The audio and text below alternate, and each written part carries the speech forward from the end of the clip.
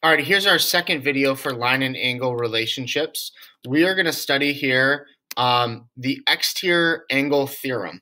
And I've got a triangle here, and my exterior angle here is angle number 4. So we're going to study kind of how this angle interacts with our triangle. So, our exterior angle theorem. The exterior angle of a triangle is equal to the sum of the remote interior angles. So we know that angle 4 is equal to the sum of 1 and 2. That's what our theorem says. So we have the measure 1 plus 2 equals the measure of angle 4.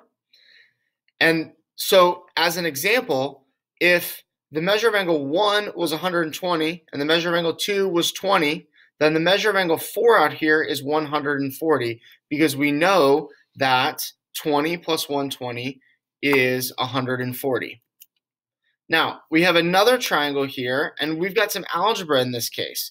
We've got an x involved here, so we have an unknown variable. So we're going to go ahead and we are going to try to figure out, using our exterior angles theorem, what is the value of x.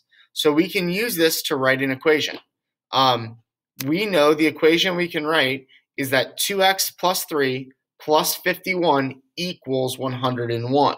We know that the two remote interior angles added together equal the third exterior angle.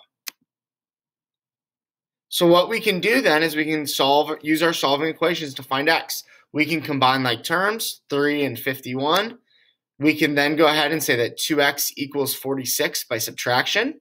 We can divide both sides by 2 to get x equals 23.